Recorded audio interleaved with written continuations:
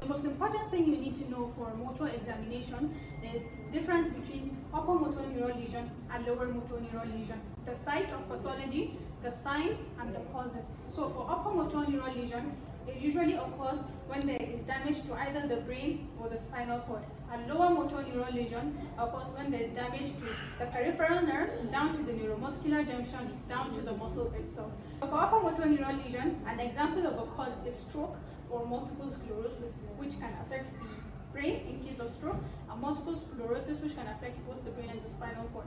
Example of low motor neural lesions include Charcot-Marie tooth, which can affect the peripheral nerve, myasthenia gravis, which can affect the neuromuscular junction, and Duchenne muscular dystrophy, which can affect the muscle. In terms of signs, for upper motor neural lesion and lower motor neural lesion, they both have weakness, but the other signs differ. So for upper motor neural lesions, the patient will have hypertonia, positive clonus, which actually falls under tone examination, hyperreflexia, and upgoing plantars, which is the positive Babinski reflex. For lower motor neural lesions, patients will have hypotonia, hyporeflexia, muscle wasting, and fasciculations. And like we mentioned before, in both upper motor and lower motor neural lesions, the patients will have weakness.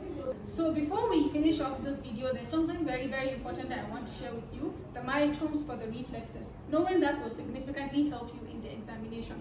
So there's a little song that can help you remember. You might have been familiar with it in the past. It goes 1, 2, buckle my shoe, 3, 4, knock on the door, 5, 6, pick up sticks, and pointing to both because 5, 6 applies to both of them. And then 7, 8, lay them straight, 9, 10, watch the video again. The last part I just added because I want you to watch the video again and subscribe. So what we're talking about with 1, 2 is S1, S2, responsible for the ankle reflex.